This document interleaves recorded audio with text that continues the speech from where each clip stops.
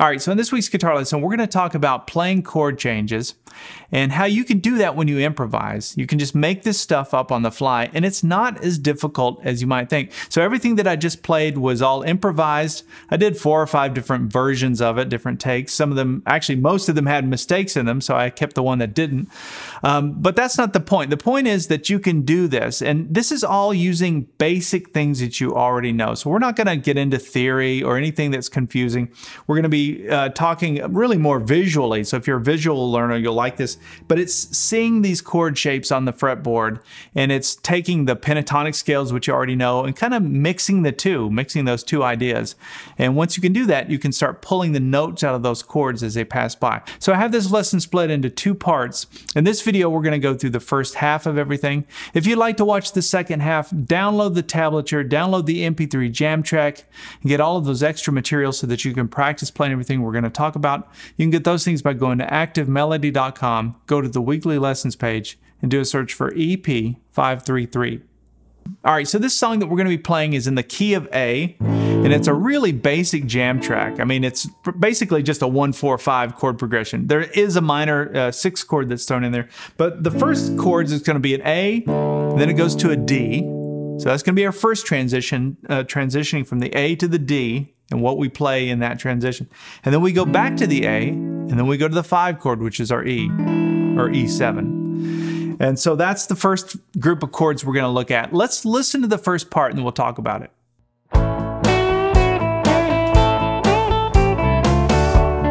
All right, so the first thing we're going to play over is that A chord. And I just played basically minor pentatonic stuff. That's the first little thing we're going to look at. And it really starts here on the 7th fret 2nd string, and I do a half bend. So I'm bending up to the 8th fret 2nd string. Now let's get our bearings here. So let's think of our A chord using the E shape. What is our minor pentatonic scale pattern that's in this area? We have pattern 1, right? The one that we all know. So that's where I'm at. And so I started on that 7th fret, which isn't in that. That's actually a note that's from your major pentatonic scale. And so when I do that, I'm blending really from the major to the minor. That's the only place that I'm really doing that, just on that one note. But I wanted to kind of call that out if you're wondering why I'm starting on the 7th fret. That's what's going on there. I'll put a lesson up on the screen if you want more information about blending the major and minor pentatonic scale. So we do that half bend, then we release it, and then come down to the 5th fret 2nd string. And then I'm going to bar with my index finger on that 5th fret 1st string and play. It's kind of a Chuck Berry lick. So I'm keeping that bar on the 5th fret, strings 1 and 2, and then I'm going to do a full bend on the 7th fret 3rd string. And then, all right, let's back this up from the beginning. And remember, this comes in on the 2. So when you get out the jam track and you hear the click at the beginning, you don't come in right on the beat. You come in on the 2nd beat. So it's 1, 2, 3, 4, 1, 2. Now after this, so we're going to go, and then we're going to come back to the 2nd string, and then come to this 8th fret 2nd string, do a full bend, and then match that note on the 5th fret 1st string, and then we're going to go 8th fret 2nd string without the bend to the 5th fret 2nd string. So let's put that together. We have 1, 2,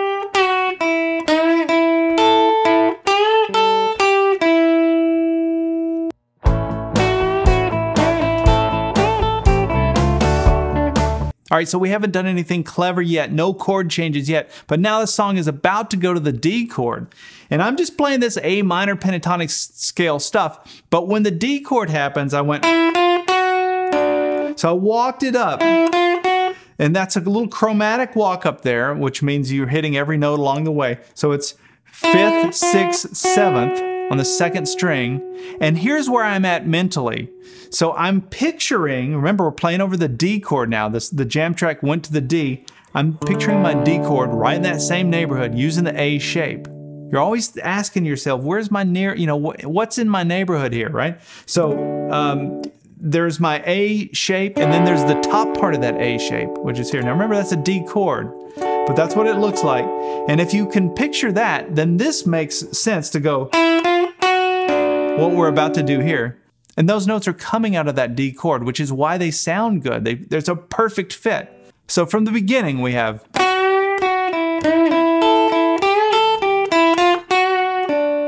right? And you can already hear, even without the jam track, you can hear that the song is now switched chords.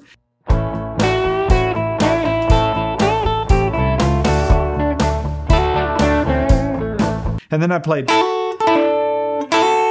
little embellishment off of that with a nice little rake there. So it's barring the first 2 strings on the 5th fret, and you do a hammer on to the 7th fret 2nd string. That's a great takeaway. If you get nothing else, there's your D chord using the A shape. Look at the top part of that. Got this little pedal steel thing that you can, it's a lick that you can attach to that chord. And then I do a pull. It's actually a rake where I'm doing an upstroke, strings 1, 2, and 3. So that's that bar there on the 5th fret, and then my ring finger comes back to the 7th fret 3rd string. And then that last note that I landed on was the 5th fret 3rd string, which is in our minor pentatonic, so it has a bluesier sound.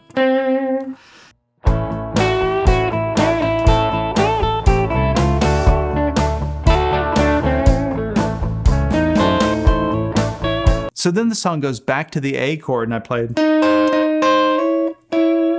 Let's look at that. So that's just a harmonized 6th, and here's what I'm picturing when I played that. I'm not thinking about a scale, I'm thinking about chord shapes. Okay, I've got my A chord here, right? Using the E shape. Oh, I've got another one up here, using that D shape, or the C shape, however you want to think of it. That D triad is in both the D shape and the C shape. That always confuses people. But just think of your D chord you learned in first position, play it up here, where you've got your ring finger on the 9th fret 1st string. Now you don't need to play the full chord. We're just gonna play strings 1 and 3 of that chord. Ah, that little harmonized 6th, that represents my A chord because it's 2 of the notes from my A chord. But I started a half step down and played it like that.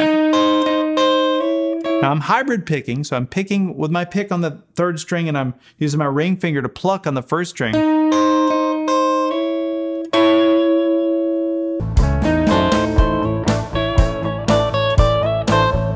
And then this next set of notes all happen on the 1st string. Well, actually not that one, that one's on the 2nd string. But everything other than that one, that's all on the 1st string. And let me show you the notes first. So it's 10th fret, down to the 9th fret, and then we slide from the 10th up to the 12th, and then we come down to the 8th, and do a hammer on to the 9th. So it's, and then that last note is on the 10th fret 2nd string. What is that? Where's that coming from? So remember, we're playing over the A part of the song, right? So I was thinking about my A minor pentatonic scale pattern 2, right? But it didn't sound minor pentatonic scale. That's because I went like this. I hit this note, which is my 3rd. If I went like this, it would sound minor, but since I went like this, I didn't do the flat 3rd. And so I just remember this inside of pattern 2. Here's a little takeaway. Inside of it on the 1st string, you've got your 3rd, your major 3rd. That may not seem like a big deal to some of you, but to some of you that's a big deal. And when I realized it, I remember just being blown away that, oh yeah, I've got my minor, my Albert King stuff, but I've also got that major right inside of there. So that's where that lick is coming from.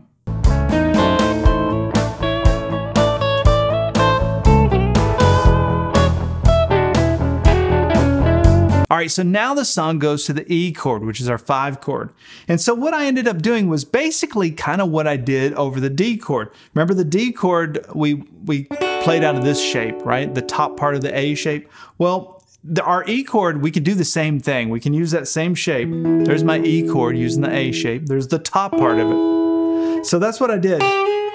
I just played strings 1 and 2. So hopefully you're starting to realize these harmonies, it's not like you're sitting there studying theory and looking at what notes fit in every scale. It doesn't work like that. That's not really the way that improvising works when it comes down to actually doing it. Now that may be what's going on behind the scenes and can explain it all, but that's not, your brain can't process, or at least mine can. I have to think this way. I have to think more, like shapes like this.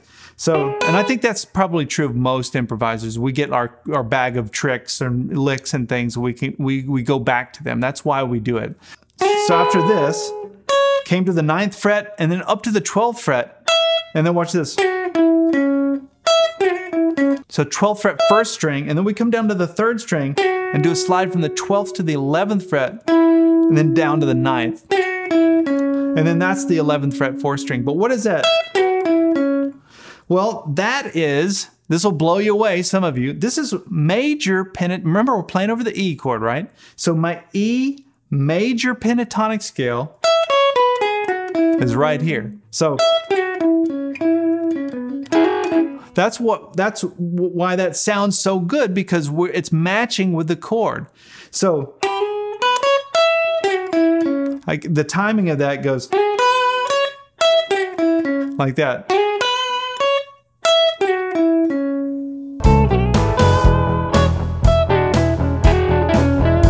And then I do another little rake here inside of that major pentatonic scale, pattern 1.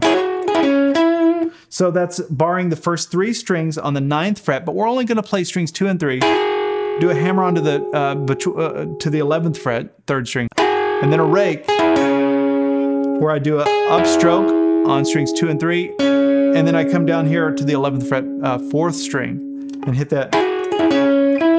And then that last note is the 9th fret 3rd string. So that's how it sounds.